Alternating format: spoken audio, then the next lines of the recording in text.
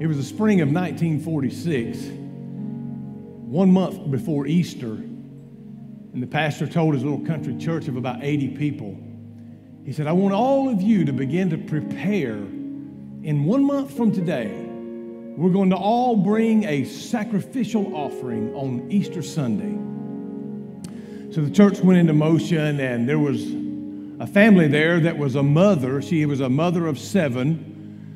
The older 4 had already left home. Dad had died 5 years earlier. So there's a boy and 2 girls, 12 and 16, 14, 12, 16, and 14, that's left in the house. So they got together and they said, the pastor said, we're going to raise a sacrificial offering. It's 1946, and they were very poor. But they said, we want to partake in this sacrificial offering. And so they decided to take as many odd jobs. You know, they would cut grass and they would babysit for 15 cents. And they bought a pound of cotton and actually made pot holders and sold them for a few cents a piece, and actually raised about $20 selling pot holders. They decided if we turn the lights down and don't use the electricity, we could save some money there. And if we don't listen to the radio, we could save some money there.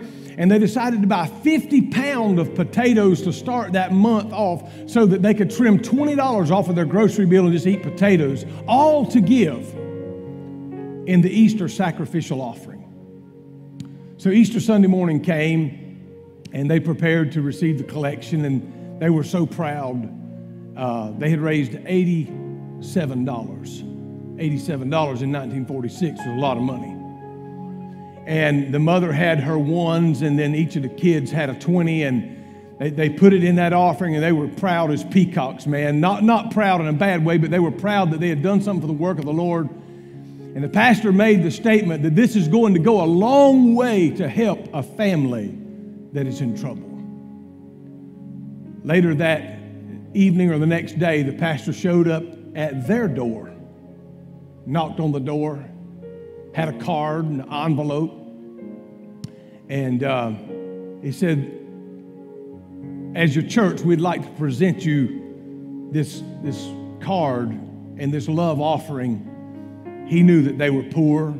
They didn't know that they were poor. And they were so taken back by it. They said, we felt like millionaires when we gave the money, when we sacrificed it. We felt so good about ourselves, and now to find out that we're really poor.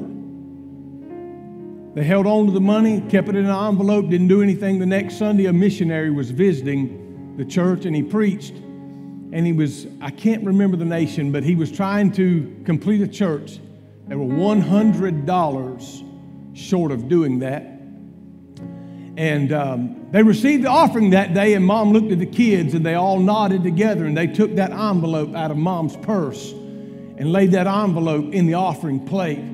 That day, of 80 people in the church, they took up a little over $100, and 87 came from one of the poorest families in the whole place. People tell me sometimes, Pastor, you just don't know my position. If I was where that person is, man, I would be. No. You see, money only makes us more of what we are. If we're a jerk right now, we're going to be a super jerk when we get rich. You know what I'm saying? If we're generous right now when we have a $10 allowance, we're going to be super generous when we have a $100 allowance. It magnifies what we are. I want to thank you for your giving church, a giving church. You have given sacrificially again and again and again, and you know what we have done in turn?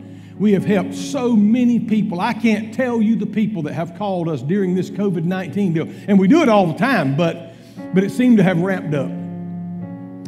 Not only in our community, but I've had evangelists call me and say, you know what? Hadn't preached a revival in 10 weeks. Is there any way you can help us? And because of your giving, we was able to say, we absolutely can.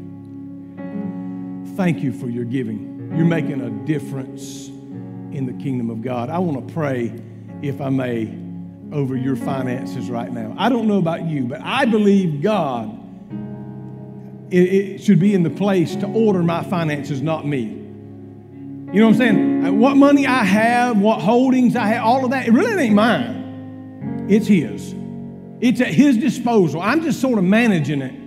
And if he says, put a little over here, put a little over there, do this, do that, even when he has said sometimes to put something that I look and say, well, Lord, I don't even know where that's going to come from. He said, you just go ahead and make the commitment. I'll make sure it's there. And somehow he always does. And I'm not telling nobody to go put something on your credit card, because I tell people, don't pay your tithe on your credit cards. Man, you borrowing money, don't do that.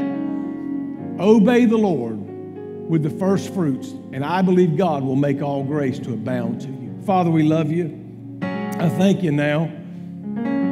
I ask you, God, to touch your people today. I pray, Lord, that you would minister to them. God, that you would open the windows of heaven and pour them out a blessing there's not even room enough to receive. And I thank you, Lord, for it and for what you're going to do in the name of Jesus. Listen, we got a number of ways you can give today. I know our ushers are not serving as they have in the past because of this COVID-19 and all the stuff that's going on with that. But listen, HarborWC.com/give. You can give however you like there. You can also text to give. I love text to give. It just makes it so easy. I store the number in there just like a contact, and when I get ready to give, I just click on that contact, and boom, I can pay my tithe or offering or whatever it is there. So thank you for however you do it. Also, the kiosks are available in the foyer as well for your giving. And let me just say this. Had it not been for the platforms that we had put in place through kiosks, through text to give, through online giving and various other things, man, we'd have really been in trouble when COVID-19 hit. But I thank God for your willingness to step up and learn the technology. And I'm not knocking paper checks. Hey, if you want to pay the church off with a paper check, we're glad to help you out. We'll take it. We'll do everything we can. But anyway, let me just say thank you for your faithfulness. And God's doing some amazing things. I can't wait to talk to you about our miracle boards. Man, we have a service and just as soon as we can get back in the house. But right now, help me pray for our country, that this COVID pandemic would subside, and just for the entire chaos that's in our country right now. So God bless you. Let me reiterate what Chelsea and Dwayne said a moment ago about our cross meetings and our diversity board. I've got an honor of hosting our entire committee at my house tonight. Y'all pray for me.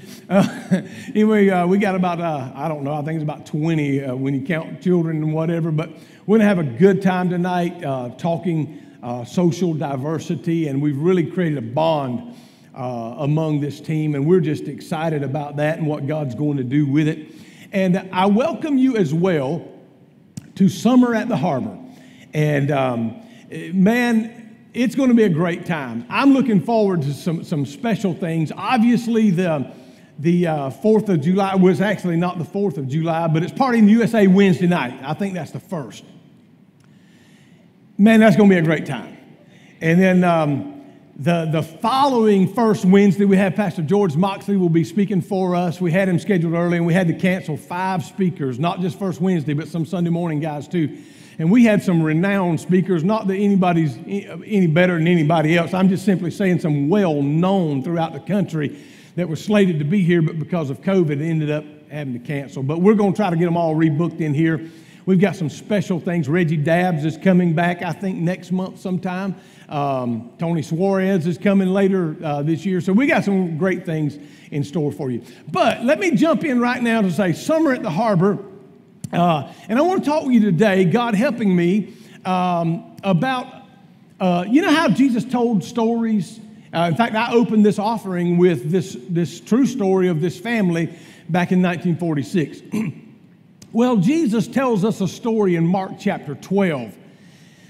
And it's a story about some bad farmers, some evil farmers that didn't do what they should do. And I want to read that. And then if God would help me, I want to share a thought with you today, or a message with you today, entitled Love's Last Appeal. In other words, love's final appeal to its people. And it'll become clear as we go. But let me share with you the story out of Mark chapter 12. Jesus began teaching them by stories, and he said, a man planted a vineyard. He built a wall around that. He dug a pit for the pressing of the grapes, the grape juice, and he built a lookout tower. Then he leased the vineyard to tenant farmers and moved to a far country. At the time of the grape harvest, he sent one of his servants to collect some of his share of the crop. But the farmers grabbed this servant, they beat him and sent him away empty-handed. The owner sent another servant, but him they insulted and beat him over his head. The next servant he sent was killed. Others he sent, and they were either beaten or killed. Until finally there was only one servant left, and his son, whom he dearly loved. The owner finally sent him thinking, surely they will reverence my son. Verse 7 says, but the tenant farmers said to one another, here comes the heir to the estate. Come and let us kill him, and we'll have the estate for ourselves. And so they grabbed him and murdered him and threw his body out of the vineyard. What do you suppose the owner of the vineyard will do? Jesus asked. I tell you, he will come and kill those farmers and lease the vineyards to others. Did you ever read the scriptures? He says in verse 11 or 10, the stone that the builders rejected has now become the cornerstone. This is the Lord's doing, and it is wonderful to see. So let's break that down, if I may. The story of the evil farmers, or some have called it the story of the vineyard, and there's another one, though, that that has that same connotation. So let's just think about these evil farmers. First of all, he planted a vineyard, and the Bible says with the choicest vine. It wasn't some secondary seed. He planted it with the best seed that he could find. He built a wall around it to protect it. The Bible says that he dug a pit for the wine press. In other words, he hewn that pit out of the rock that was nearby so the grapes could be poured into this pit, and they would press the grapes and the juice would run out. So he built a wall for protection, and he dug a wine press that he might receive some of the fruit of the vineyard.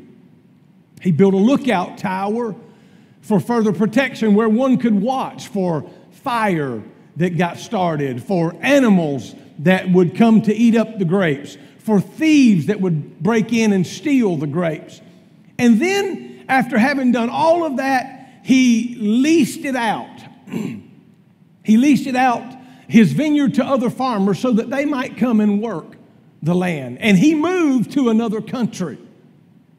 Keep in mind that the owner of the vineyard was entitled to receive a portion of the vineyard's production. It's part of the deal. It's part of the lease. He's the owner of the land. They were tenant farmers. At harvest time, he sent one of his servants to collect or to get his share of the vineyard.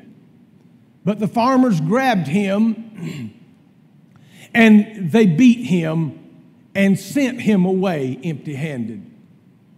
The owner, thinking that surely they just don't understand. You've probably had things happen before where you were just so befuddled, you said they just don't understand. And you just immediately sent someone else, or you immediately called again, or whatever. And so he sends another, and him they insulted and beat him in the head, sending him home empty as well. The owner says, they surely don't understand. He sends another servant to get what's rightfully his, a portion of the fruit of the farm. And this one they killed. And the Bible says he sent many others. Some they beat and some they killed, till he only had one left, and that was his own son, and that was Jesus, really. And I'm going to break that down for you in just a moment. And he said, surely they're going to reverence my son. But they grabbed him, murdered him. Now, there is a play right there, because Jesus tells us no one took his life, but he laid it down. But understand what Jesus is telling in this narrative. He's telling this story. He said they took him and killed him and threw him outside the vineyard. What a sheer autobiography of his own life. It made the people so mad, because the people he were talking to knew that they were plotting to do the same thing against him, and he was heir. He was the one who had come, but the Bible said he come to his own, and his own would not receive him. So let me give you the meaning of the story, and many of you probably know it, and I don't mean to insult you by trying to enlighten you, but nonetheless, if you don't, the man that planted that vineyard is God himself. The man who planted it, it's God. Israel is symbolized by the vineyard. The tenant farmers represent Israel's leaders. Harvest time for a vineyard could be as long as 5 years. It wasn't that you just left, after the spring and come back when it come time to harvest. No, usually it took up to 3 to 5 years, and they would come back. But the mistreated servants represent the prophets that God had sent, continuously sent. And they would beat this prophet. They would imprison this one. They would stone this one. They would tear this one asunder or drag him with horses. And again, God would send a prophet beating some and killing some. And finally, God said, I love these people so much that I will send my only son. They will reverence him, because he's not like anyone else. He's my son. And him they killed.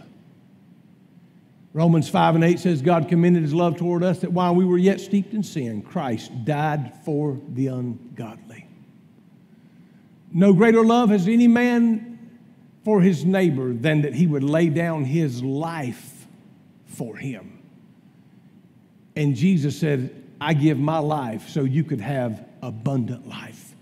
In the garden, he prayed to his Father and said, is there any other way? If there's another way, let this bitter cup pass from me. Nevertheless, if there's not, I'm willing to drink it. And that's what he did for you and me. But here's an appeal from God. God is telling Israel, God is reaching to his own people. He's sending a prophet, and he's sending another servant and another servant, begging them to hear him. They don't hear him.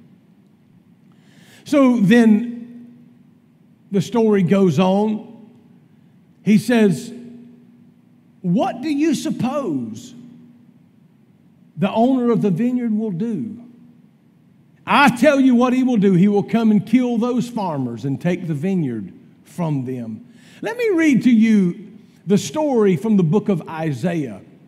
It's amazing, the parallel from Mark chapter 12 all the way back a few thousand years to Isaiah chapter 5. Verse 1.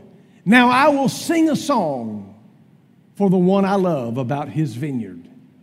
My beloved has a vineyard in a very rich and fertile hill. He plowed the land, he cleared its stones, and he planted the best vines.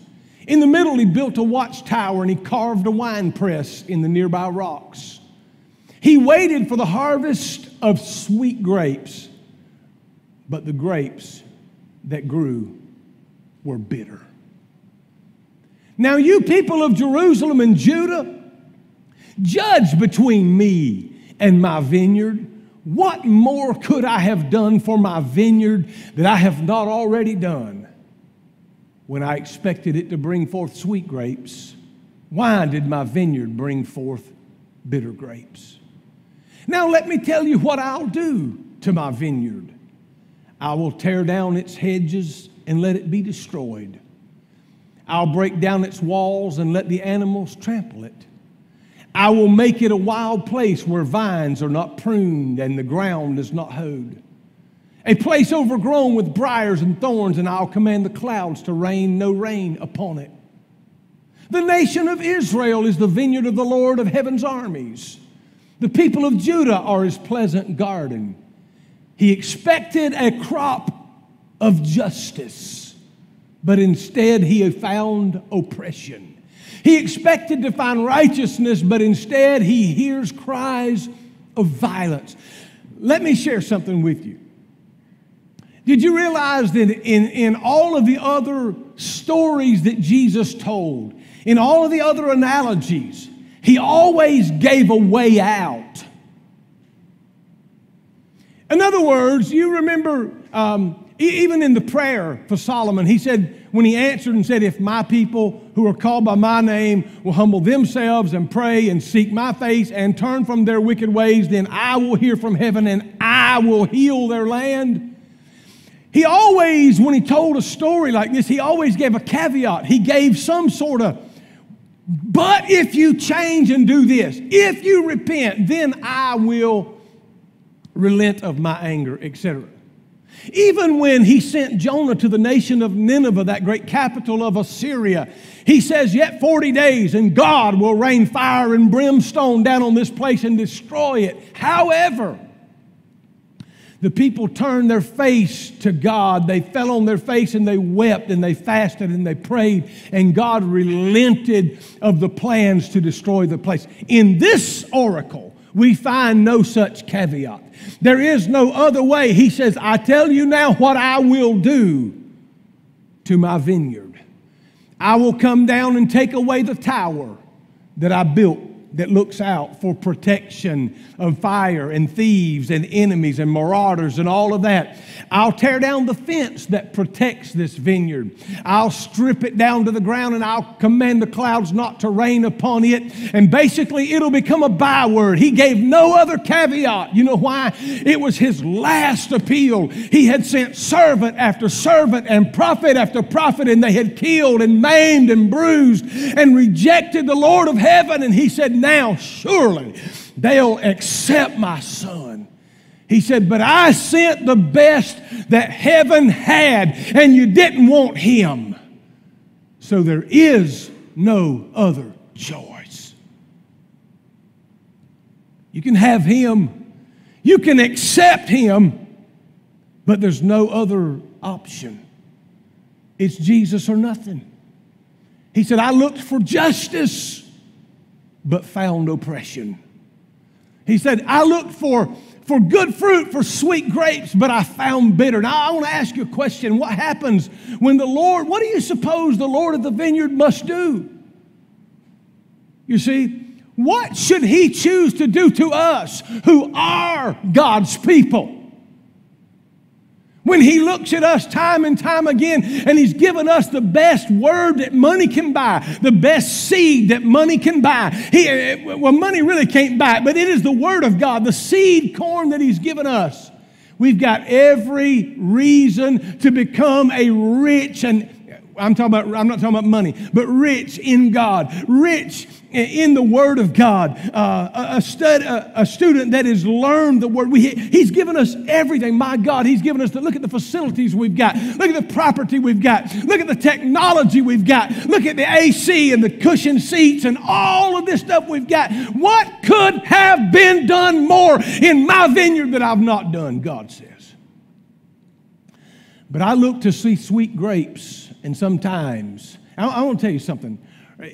In some churches, I have to say, not all, some of the most malicious talk right now and our country's in a mess, man. I don't care if you're Democrat or Republican, our country's in a mess. And the Democrats can't fix it, and the Republicans can't fix it. I believe the church is going to have to step up. I think only God can fix it.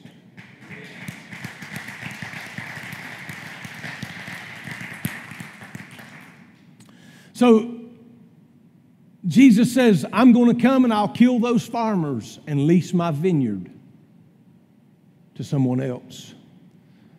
What God is saying, listen, if we are the people of God, And those tenant farmers were the leaders. If we don't do God's bidding, I'm going to tell you something. Now is a tough time to be a leader. You know what James said? You be careful how many of you aspire to be a leader or a teacher. He said, because you're going to receive the heavier judgment. And you know something? We can't just put a flag up in there and find out which way the wind's blowing. In other words, what does everybody want to hear and talk that way? I have to look into the Word of God and say, this is what God said, and it doesn't matter if it pleases them, if they like it, if they don't like it, that we're not to preach for the approval of men, but to preach for the approval of God. And it doesn't matter what race, color, or creed we are. Are you with me? Say amen.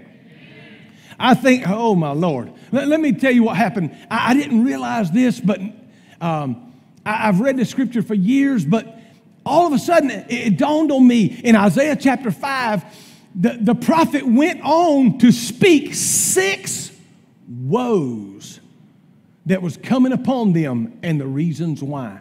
He said, here's the problem. He said, this comes as a result of bitter grapes. In other words, you know what the Bible says? If you sow to the wind, you will reap the whirlwind. Do you know, I don't care who you are, where you are, and what venue you put this, you always reap what you sow.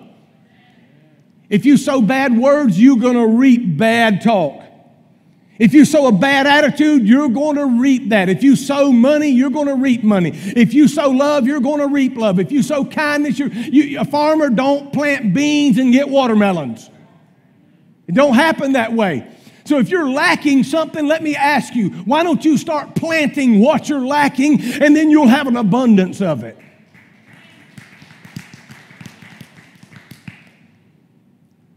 But later I don't know if I have time to read it all, but he said to the people, he says, this is coming as a result of the bitter harvest, the bitter grapes, the crop that was harvested after the owner planted the very best, and the vineyard had every opportunity to produce the best. The first woe, he said, it's directed to those in the vineyard they were buying up all of the real estate. These were the more affluent. But they were taking up all of the real estate. And God says, I have given this land. And there was plenty, and everybody could have had some, but there's, just a 3 or 4 that has just really hoarded it all up. You remember Naboth when he tried to take, not Naboth, when the king tried to take Naboth's vineyard? It's very simple. It was very similar to that. And then he says the second woe is directed toward those. So in other words, he was aggravated with those who were just taking up all the land. And then the second one, he says he's aggravated, and this struck me. In fact, I put a post about this earlier in the week when I was studying. You may or may not like it, but here it goes. The woe is directed toward those who indulge in excessive drinking of alcoholic beverages. He said in Isaiah 5:11, catch this. He says, what sorrow for those who get up early in the morning looking for a drink of alcohol, to spend long evenings drinking wine to make themselves flaming drunk. They furnish wine and lovely music at their grand parties, the lyre and the harp and the tambourine, the flute, but they never think about the Lord or notice what He's doing. Wow. You say, Pastor, that's pretty hard. I didn't write it. I'm just relaying the message. If we never think about Him, something's wrong. The third woe, he says, it begins by picturing people whose sins are so heavy they need a cart, a wagon to pull behind them. Are you with me? And then the fourth, he says, is those who are confused. The fourth woe is against those who confused ethical categories. In other words, and we've reached this place, they called evil good and good evil. They take something that is a clear violation of Scripture and say, that's all right. And something that's okay and encouraged in Scripture, and they say, that's wrong. If we don't live in a society like that, so help you. Calling evil good and good evil. And the sixth and final woe, he says, returns to an earlier issue of excessive drinking again and twisting justice for money. You know what God hates? 7 things God hates, but one of them is lying lips. And it doesn't matter if you lied about taking a gym clip or lied on your taxes. Lying lips are an abomination unto the Lord. Brothers and sisters, all we have in this world is our word. Our word, that's it. It's our bond. So let me close like this. There are those who know the way. They know the way. Then there are those who go the way. There are those also who will show the way. Let me explain some of that. For those who know the way. Who do men say that I am? Jesus asked. Who do men say I am? When he came to Caesarea Philippi, he asked Peter. He said, Peter, who do men say that I, the Son of Man, am? And he said, well, some say thou art Elijah or Isaiah, so one of the prophets, John the Baptist. But he looked at him and said, no, I'm not asking you who they say I am. I'm asking you, who do you say I am? And he said, thou art the Christ, the Son of the living God. He said, Simon Bar-Jonah, Simon, son of Jonah, flesh and blood has not revealed this to you, but my Father which is in heaven. And I'm giving you the keys to the kingdom of God. And nothing shall by any means hurt you. You'll tread on serpents and scorpions. Nothing's going to hurt you. There are those who know the way. Furthermore, there are those who go the way. James 4:17. Oh, the scripture there.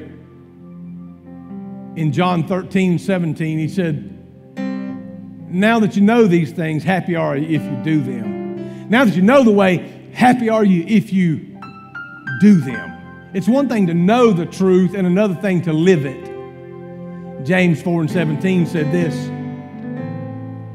to him who knows to do good and don't do it, it's sin.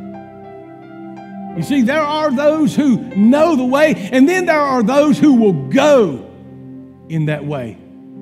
But there are some people, they know the way, but they just don't have the guts to go there. Sometimes because it's peer pressure, somebody's watching. Sometimes they just can't let go of other things. It's almost like Herod Agrippa when Paul talked to him about the Lord and he reasoned of righteousness and temperance, of things to come. And he said, Paul, almost thou hast persuaded me to become a Christian. And then there are those who will show the way. Matthew said, in the same way, let your light so shine before men that they'll see your good deeds and glorify your Father that's in heaven. And so you got those who know the way, those who go the way, those who show the way, and then you've got Jesus, who is the way. He said, I am the way, the truth, and the life. It is in him that we live and move and have our being. I want you to understand, as God planted the very best seed. I speak of Israel as far as the vine, but now I broaden that, because not only did the gospel go to Israel, because of that rejection, it went to the Gentiles, which are you and I. What could have been done more in my vineyard, in my church, among my people, that I, the Lord of the vineyard, have not already done? What could I have given you more? It reminds me of what he asked David when David committed adultery with Bathsheba. You remember what he said? He said, David, I had given you luxury and I'd give you money. I gave you power and pomp and circumstance. I gave you all this. And if that hadn't been enough, I would have given you more. But now look what you've done. You've gone and taken what was not yours. This is love's last appeal. He said, I've sent prophet after prophet, and they've beat some, and they've killed some, and wounded them, and shamefully treated them. And God said the last deal was this, and the final great appeal, as you stand with me, was I'll send my Son to hang between heaven and earth, to become the propitiation for your sin, the sacrifice. You deserve to die. I deserve to die. And if we'll be honest with ourselves right now, if we're not where we ought to be with God, it's not the master's fault. It's not God's fault. It's not the keeper of the owner of the vineyard. It's not his fault. It's not that the Word of God was subpar or substandard. No. It's not that there was anything wrong with the servants that came and preached and taught and lived a life of example. But the greatest place we'll ever get in our walk with God is we can look in the mirror and say, I am the reason today that I am not where I want to be. Because for whatever reason, I chose to either ignore the Word of God, disobey the Word of God, blame the prophet of God, whatever it is, I don't know. But I'm telling you, here's God's great appeal. God's final appeal. It says, here's my Son. Will you accept Him? While heads are bowed and eyes are closed. Let me ask you this. On love's greatest appeal, if you're here today and you have not yet accepted Jesus, the Son of God, if you've not yet opened your heart and opened your arm and opened your mind to Him, to His Word, and received, if you've not done that, or maybe you have, but you've turned away and you've done something else, and you've perhaps put your mind on other things for a period of time. You find yourself a long way from where you used to be. If you're here, would you just slip your hand up and just hold it for me right now, would you? Is there anybody? God bless you, sir. Somebody else, find the courage, say, Pastor, please pray for me. God bless you. Somebody else? That appeal, oh Lord. He's made that appeal. It's up to you. See, what He says is what happened at Calvary. Now the ball is in your court. The ball is in your court. God says, I've given my best. I've given my all. What could have been done more that I've not already done? Is there anybody else? I'm going to count to 3 and then we're going to pray. But I'll wait on you. 1. How about you, sir, ma'am, teenager? 2. Anybody? God bless you. 3. I want us to pray right now, would you? Just right where you are, Father, in the name of Jesus. God, you made this tremendous appeal. I can't even imagine the cost when you took your only beloved Son and said, I'll send Him, and they'll reverence Him. They'll know where He came from. They'll understand. And they'll do right. But He came and they didn't do right. He came and, like others before, beating some and killing some, they did both to Him, beat and killed. Then you ask the great question, what shall I, the Lord of the vineyard, do? I know what I'll do. I'll tear down the protection. I'll tear down the tower and the fence. I'll command the clouds not to... Lord, we don't want that in our life. We don't want you to remove your protection. We don't want you to remove your hedge from our life. Lord, we don't want you to command the clouds not to bless us with rain. So, Lord, we look to you. And, Lord, these that raise their hands say, I accept you. I come home to you. Live in my heart, oh Lord. I accept that you have done. In Jesus' name. Can you give the Lord a hand of praise? Wasn't that awesome? My name is Chelsea Sains, and I hope you guys were just as blessed as I was this morning. Thank you so much, Pastor, for bringing that awesome word. This has been such an incredible time where we can just come together and simply worship. If you decided to take your next step in Christ, we would love to hear from you. You have made one of the greatest decisions of your life. If you go to harborwc.com/nextsteps and fill out your information, one of our staff pastors would love to send you resources on how you can continue your walk in Christ. Also, while you're on our Next Steps link, you can fill out our Connect card, where we can send you guys a gift in the mail, and you can also sign up for baptisms, H-track, life groups, and prayer. We encourage you to take your next steps today. Also, if you would love to be a resource of help for our community, we would encourage you to use our text to give. Here, you can text any amount to 912-244-8838. This is such a simple way to give. Again, we love you and thank you so much for joining us this morning, and we will see you guys again next Sunday at 9 a.m. Bye.